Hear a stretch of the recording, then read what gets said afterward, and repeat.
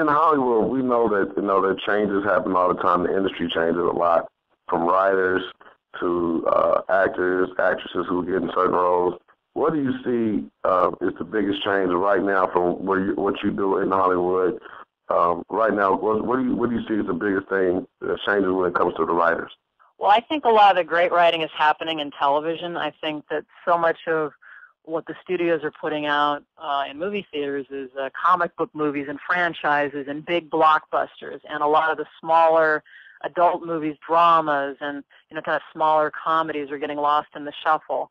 So I think a lot of those talented writers, a lot of really talented actresses of a certain age, a lot of talented actors are turning to television for sort of a great place for well-written shows, well-written characters, deep, compelling concepts and ideas.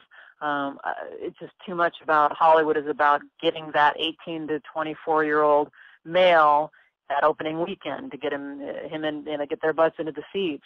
And that's why I'm proud to be part of Addicted, because it is a grown-up movie about a grown-up woman with a grown-up problem. And for a studio to release that kind of movie and a diverse cast, it's rare these days. So that sort of thing might end up on TV or end up as a cable movie. So I'm very excited that they took a chance on Addicted and released it. It's done very, very well in theatrical release. And I hope that that change helps change things when movies aimed at adults, aimed at women, not just the 18 to 24-year-old males, but other segments of the movie-going public who enjoy a great movie, who want to see interesting characters and kind of dimensional dramas unfold on screen. But I would say that's the biggest change is just the real blockbuster mentality of the studios, that they don't make the smaller films the way they used to, and a lot of the interesting writing work is being done on television. Do you have any more screenwritings that we need to know about that you're a part of, any movies, TV shows? Nothing right now, just if only, as I mentioned before. People can catch that on Netflix, Amazon, iTunes. It's on, it repeats on TV every so often. It's a great movie I'm really proud of. It's a supernatural love story about a couple that gets a chance to relive a day when one of them dies. So it's a real tearjerker. It's a great date movie. And Addicted is my second credit. I've sold a lot of scripts. I've remained a working screenwriter since 1998, but haven't had anything else produced yet. But working on the next gig, working on the next product, and hoping I'll be talking to you again soon about my next movie in theaters. Yes, you will. Yes, you will. Come yeah, I know I will. Yeah, I will. You try to keep me away. It's not going to happen. I always ask my guests this because I think it's very important for the guests who I interview in the lane that they work in, that for people who are inspired to do what they do or are currently in their field, to hear what the guests particularly say about what it took them to get to where they're at. So if you could tell the listeners what your 3 keys to success would be, or what your 3 keys to success is, what would that be? I would say number 1 would be persistence. Don't give up.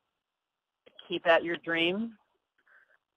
Don't let statistics deter you. Of the 250 films that were written, there were the 250 top films at the box office in 2013. Only 10% were written by women. So if any female screenwriters are listening, you would be deterred by that statistic. So don't let numbers deter you. Say that rule doesn't apply to me.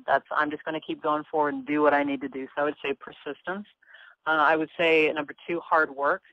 This is it's a creative endeavor. It's an artistic endeavor, but we forget sometimes it's a lot of hard work, too, because when we enjoy it and we're writing, it's fun, but it is also very, very hard work. So be prepared to work very hard. And number 3, remember that it's a business. And more than ever, we need to be do-it-yourselfers. You can have an agent. You can have somebody submitting you for assignments, as happened with my reps when they submitted me for Addicted, and that worked out for me.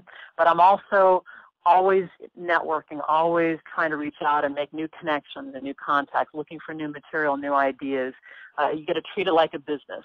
You can be in love with this wonderful idea you're writing, the screenplay, but at the end of the day, you're thinking, okay, who's the market for this? Who's the target audience? Who can I get the script to? What's my next idea? So always remember that it's a business, and you're your own corporation. I'm Christina Welsh, screenwriter LLC. I mean, not technically, but that's how I treat myself. I wake up every day. I'm the CEO of my corporation. I have to remember, how do I advance my career? How do I get to the next level? How do I get the next project out there? So persistence, hard work, and remembering that it's a business.